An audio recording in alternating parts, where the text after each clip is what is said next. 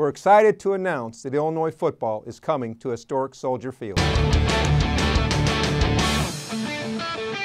We will be playing 3 games in the historic venue for years 2015, 2017, and 2019.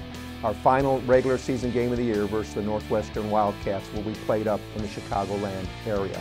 Why are we doing this? Well, from the day I arrived on this campus, I talked about the opportunity to further enhance and engage the Chicagoland area as it relates to branding opportunities and building relationships with our alumni base, our fans, and our general population up there that pay attention and follow the Fighting Illini. With this exciting announcement, I'm sure there's a lot of questions. There's more information to come, but as I said earlier, this is an exciting time to be part of Fighting Illini Athletics. With over 150,000 alumni and current students, there's no better place to play for the Fighting Illini over the Thanksgiving holiday weekend.